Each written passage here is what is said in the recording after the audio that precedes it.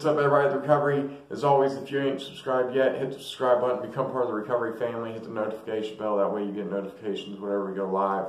We also do meetings for any addicts welcome on Tuesdays and Thursday nights, 8:30 Eastern time. Guys, we got an awesome interview coming at you today. We're upgrading where I record at usually. I'm upgrading the room, trying to get it soundproofed a little better, make it upgrade the quality. So guys, the next month we're going to definitely see some upgrade in the channel quality. But let's jump into the interview. What's up, buddy? Tell everybody who you are in a little bit. What's up, everybody? My name is Joey. I'm from Lexington Park, Maryland, about an hour out from Baltimore, Maryland. I got a YouTube channel. Check me out, Parole Prison Show 92, baby. I'm on there trying to help people every day as well as helping myself, and I'm learning from everybody, including this channel. So, can you tell us how you got into using hard drugs?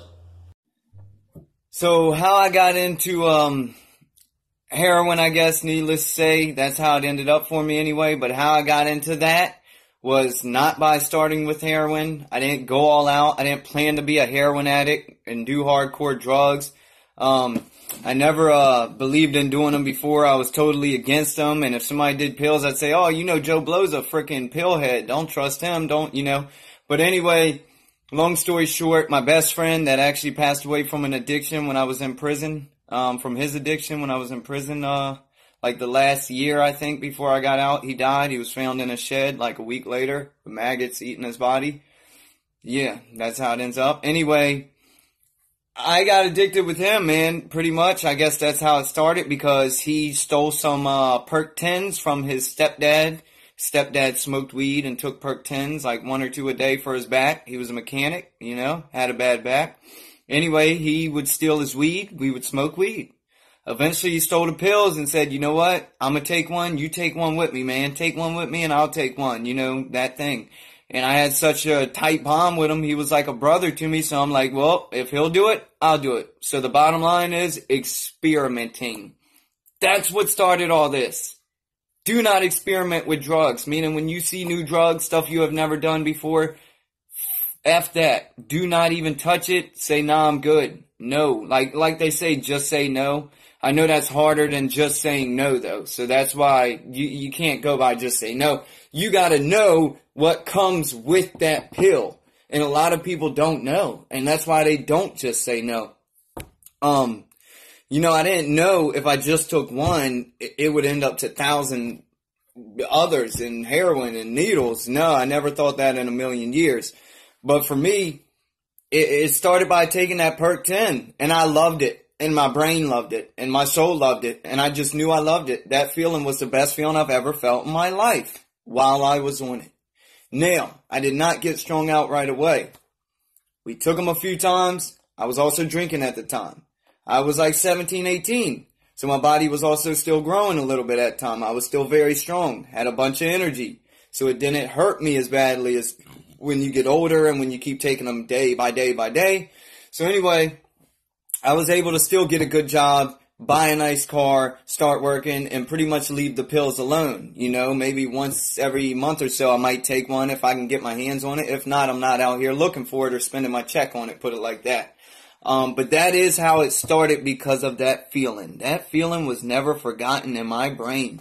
So, my other best friend, well, another one of my close friends, I'm drinking at his house. His brother's one of my best friends too. They're both my friend. His brother's upstairs hanging with his baby mama and they're doing Perk 30s. They just stole somebody's whole prescription of Perk 30s, little small blue pills. Now, he says, well, I'm drinking, partying, whatever, you know. He says he'll give me one if I snort it. But if not, you know, I'm not giving you one, blah, blah. I'm like, dude, whatever, fuck it, I don't even want one anyway, this and that, you know, and keep drinking. Because I asked him for one, I was going to pop one, because I had never snorted one at the time. Anyway, I think like the next day or two, I kept coming over, because that was like the party house, you know, where I'd party after I get off work. And eventually, I had worked my ass off one day. I was very tired, you know, and I was like, F it. Let me try this out. You know, drinking gets old after a while. So I experimented once again. And I took it to another level by sniffing that whole 30. Boy, it was the best thing ever, but it was the worst thing ever. And you don't want that. If it ain't the best thing ever without being the worst thing ever too, you don't want it. You don't want it, because the worst thing ever, yeah, I mean that very serious when I say the worst.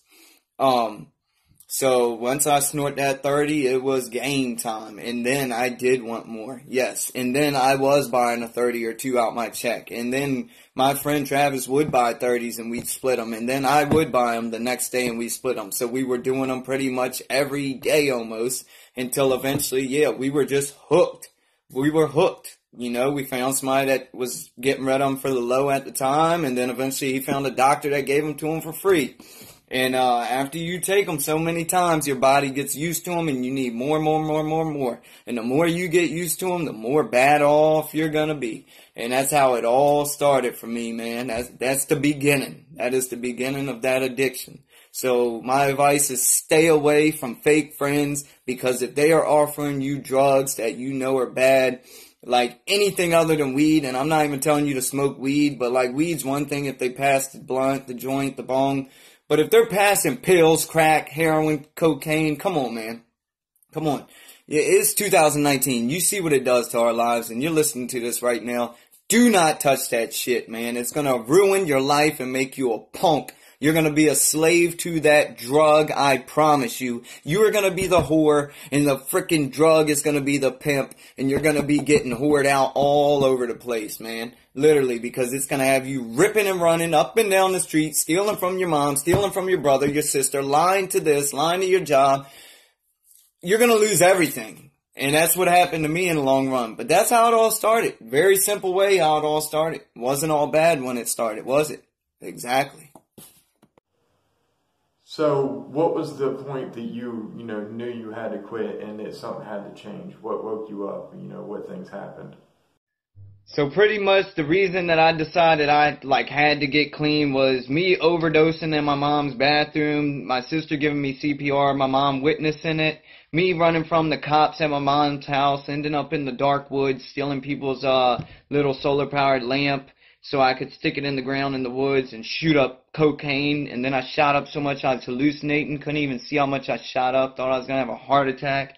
Me getting kicked out of my mom's because I ran from the cops and had a warrant out for my arrest because I robbed somebody inside of a grocery store. I took the rent money right from their hand when they were paying their bills at the Western Union counter. And then I was sleeping in abandoned houses, people finding me in there the next morning, kicking my feet, hey, you got to get up, get out.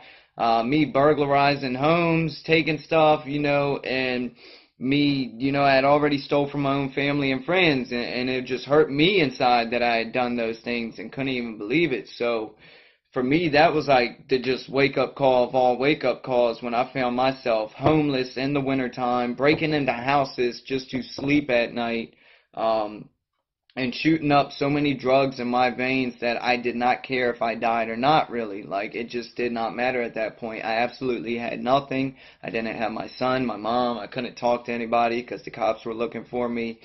And, shortly after that, I actually ended up going to prison, and that's where the change happened. So what's life like? Awesome interview, guys. Go check him out. Subscribe to his channel. Guys, we're going to go do a part 2, go deeper. He breaks down how the addiction is so strong and what it does to us and how, how it breaks down our morals so well. So we're going to do a part 2 with him next week, guys. As always, y'all stay up and stay sober.